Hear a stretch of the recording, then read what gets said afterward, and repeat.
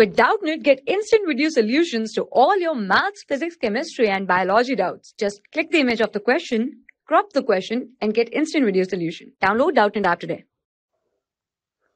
Hello, so question is saying this: the volume of 0.1 normal dibasic acid sufficient to neutralize 1 gram of base that furnishes 0.04 mole of hydroxide ion in aqueous solution, right? So we have to find out the volume of 0.1 normal dibasic acid which is required, or you can say which is sufficient to just neutralize the 1 gram of base, right? So let's try to solve it, right? So we have the 0.1 normal dibasic acid, right? That means you can use this, or you can say you can solve this question by using the concept of law of equivalence, which says that N1 V1 equals to N2 V2, right?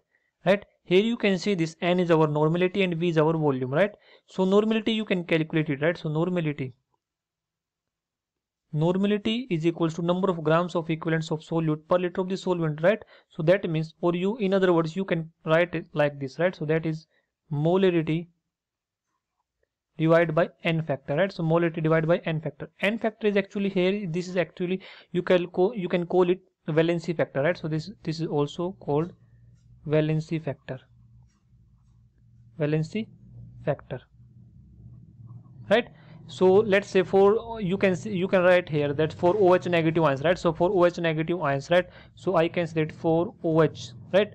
Or you can say this, I can write another pen like this. So you see here for OH negative ions, right? So OH negative ions, the valency factor, the value of NF will becomes equals to 1, right? So because there are only one ions, right?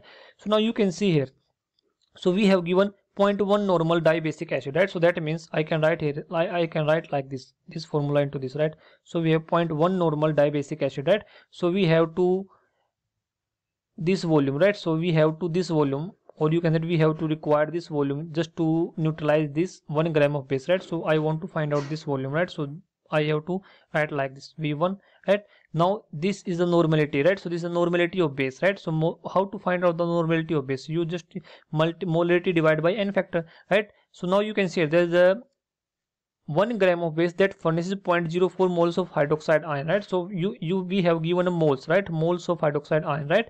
So that means molarity is equals to number of moles of solute per dissolved per liter of the solution, right? So I can write like this, right? So 0.04, this is the moles, and per liter of the solution, that means divided by 1, right? This is the molarity, right? And its valency factor is 1, right? So valency factor is 1, right? So I can say this, the volume I want to find out in 1 liter, right? So I can write this is equals to 1 liter, right? So now I can calculate the volume very easily, right? I can calculate the volume very easily for this equation, right? So it becomes, you can see here, it becomes 0.04, right? 0.04 divided by 0.1, right?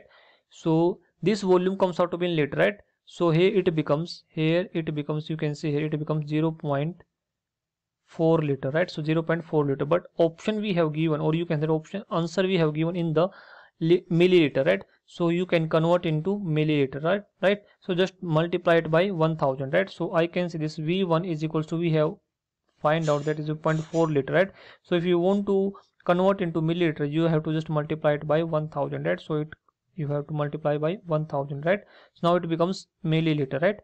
So it becomes 400 ml, right? So 400 ml, right? So this is the volume required just to neutralize this 1 gram of base, right? So that furnishes 0.04 mole of hydroxide ion, right? So you have to do nothing, you have to use this formula, right? This formula, this is a law of equivalence, right? And by using this concept of normality and n factor, you can calculate the volume very easily, right? So hope in this way I can say this option D will be the correct answer, right? Option D will be the correct answer, and option A, B and C will be the wrong answer, right? So in this way I can say this option D will be the right answer, right? So hope this answered your question. So thank you. For class 6 to 12, IIT JEE and NEET level. Trusted by more than 5 crore students. Download Doubtnut app today.